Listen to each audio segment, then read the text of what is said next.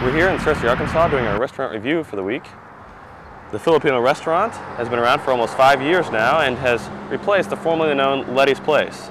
They're looking to improve their image by having a cleaner atmosphere, improving their prices, and are hoping to draw in Harding University students.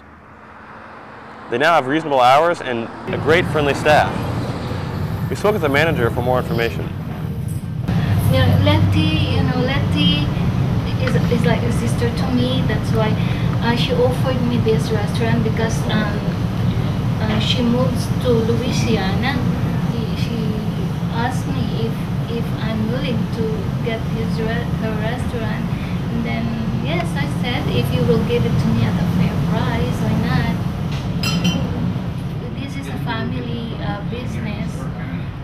We all help each other. Before we just are after the students, but now even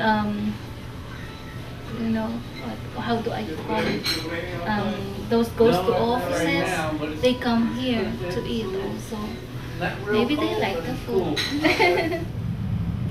It was really good. It was really fresh, and everything just seemed really healthy, and they're really fast on the service. And I felt like it was good. I really liked it. If God will bless me more, then I'd like to stay.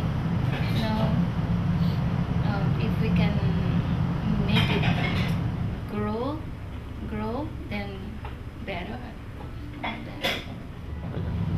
All in all, I highly recommend this restaurant.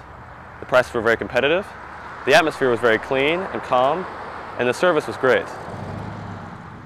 For TV 16 News, I'm Dustin Hahn reporting.